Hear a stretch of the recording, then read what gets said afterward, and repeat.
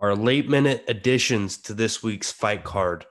We have Ryan Benoit coming in at 10-7 in the babyweight bitch face flyweight division. These little men are about to get it on this week. Coming in at 5'5". God damn it, that's fucking tiny. And 68.5-inch reach. He's coming off 3 losses. Well, 2 losses is a grappling belt about. And he's here on the main card now. We didn't ask for it, but we got it. His opponent is Adashev. I'm not going to even say his first name because he's also a bitch. Coming in at 3-3.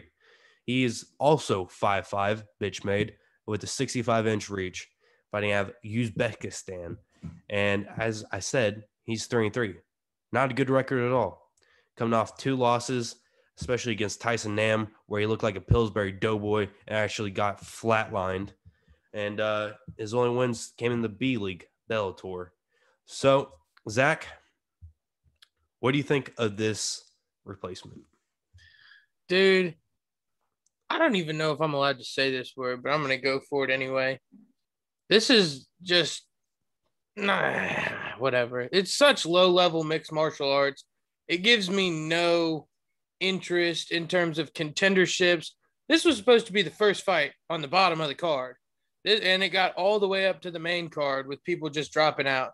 This is like the midget wrestling of UFC. It's like everybody wants to stand out there and watch these two idiots beat the crap out of each other, but like there's no real skill there. Like it's just entertaining because they're beating the crap out of each other. To be honest, when I was making the thumbnail for this week's YouTube video, for this YouTube video that we are in the process of making right now, I could not find one picture of Adashev where he wasn't getting his ass beat. And even in those Bellator fights, there were moments, even though he won, where he was getting his ass beat. I think babyface Benoit is a little bit more, not developed. He's older. He's got a higher fight IQ. He's fought better competition. He lost to Brandon Moreno, actually, in the Ultimate Fighter finale back in 2016. So, I think he's been there, done that. And while we probably don't care for the matchup too much, I think he's going to win. Yeah, I agree with you. From what I saw from an analytical perspective of the fight, of his fights, was Benoit, or however the hell you say his name, actually gets in some pretty good firefights and can hold his own. He hits pretty hard and actually shows some pretty good striking. I seen him get taken down by Tim Elliott. He wasn't held there necessarily the whole fight, which was good and promising to see.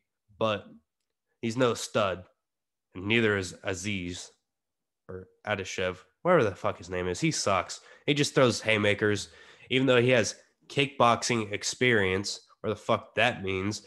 He looked like a fish out of water, just swinging for the fences and tires himself out pretty easily. But for 125ers, these guys hit fairly well, and it's going to be an entertaining fight regardless. Like Zach said, this is just going to be a shit show. I was about to say, I think it's pretty cool that like the implications I see are that one of these guys is probably going to get cut, especially because when it was at the very bottom of the fight card, nobody would have even seen one of these guys go missing had they gotten cut. But at this point, I'm imagining they probably still get cut regardless. It's a bigger payday. You're on your last day at work. It's a nice little get the fuck out bonus from the boss. So I think Adashev is gone, but Ryan Benoit, we're locking in. Yeah, in the genetically inferior flyweight division. The we proved natural selection is fake division because these motherfuckers would be a lot bigger if it was real. All right, getting on to the odds this week. We have they don't even know this guy's name on this website. All right. I spelled it wrong, yeah. Yeah, Ryan Benoit coming at minus 130. It's all right. It is what it is. And then Adashev coming at plus 120. Zach, do you even want to touch this with a 10-foot pole? I'm gonna give you a big fat fuck no on that one. If you're gonna touch anything, just play money line on Benoit. Don't go waste your money on prop bets here, Because I'm not even going to bullshit. I don't know what's going to happen. I didn't even pretend to throw a method of victory in there because I don't know what the fuck's going to happen.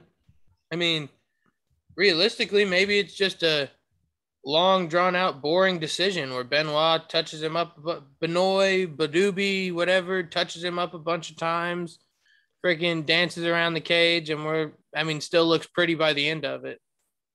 Bro, these guys hit as hard as like a 5-year-old girl, bro. They're 125 pounds. They're not knocking each other out. I mean, it's possible. Anything is possible in this fucking game, but I know we're giving the flyweights a lot of shit right now, but when you're at 125 pounds, you have to be skilled and pretty good to be entertaining. I mean, you can get two heavyweights out there and don't know what the hell they're doing. It might be pretty exciting. You get two flyweights at 125-pound bitch-made men, and they don't know what the fuck they're doing. It's going to be bad. They're going to shit a brick, and Dana knows that. He's had 3 fights already drop out today alone. dude, So he's putting band-aids on big old problems that need stitches at this point. Like you said, people love violence. So if I have any advice to some of you motherfuckers fighting on the card, if anybody watches our video, be violent today. Do something violent. It'll make you feel better. No killing though. No killing. no, this is not blood sport. Yeah, it's an art form. Express yourself. And we expressed ourselves about this shitty matchup. Wah, wah, wah.